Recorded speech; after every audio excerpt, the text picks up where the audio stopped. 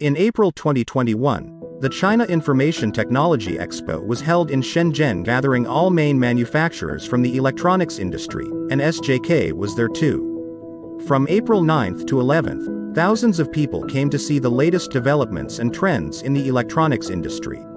SJK has been at Pavilion 1, participating in electronics components forums, activities, and attending all interested participants, showing them our latest frequency components, ceramic and quartz resonator, SAW devices, TCXO and MEMS, used in wireless communication, Bluetooth, automation equipment, measuring instruments, and many other fields.